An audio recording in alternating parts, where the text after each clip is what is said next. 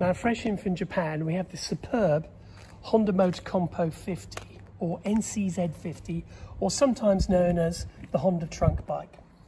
As you can see, it's basically a box with two wheels, with a carrying handle in each corner, along with a lashing point. Well, the idea behind this was, in the early 80s, all the Japanese manufacturers were battling to see who could be biggest and best. And Honda, already having a large car division and motorcycle division, thought they could combine the two and also deal with Japan's ever-growing congestion crisis.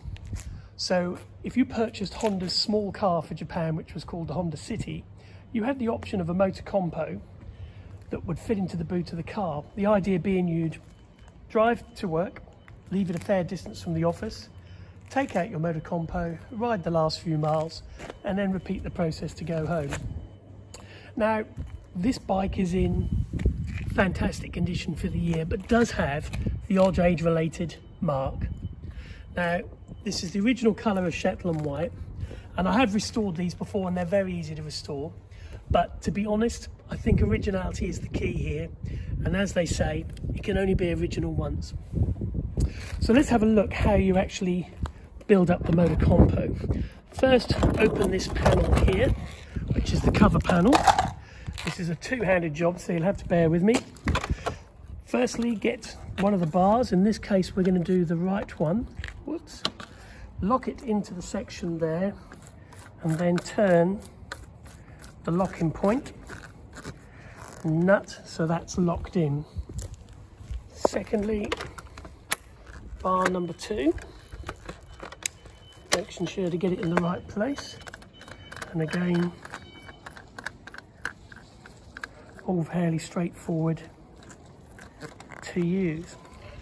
The seat then springs up, and the original panel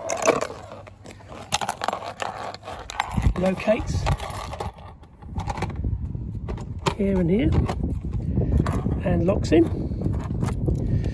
So there you have now your trunk bike transformed into a reusable moped, and very nice it is too. Now the footrests fold out, as you can see, and that only took less than a minute to do. Now let's hear how she sounds. Usual Honda, runs like a little Swiss watch, and a very nice example.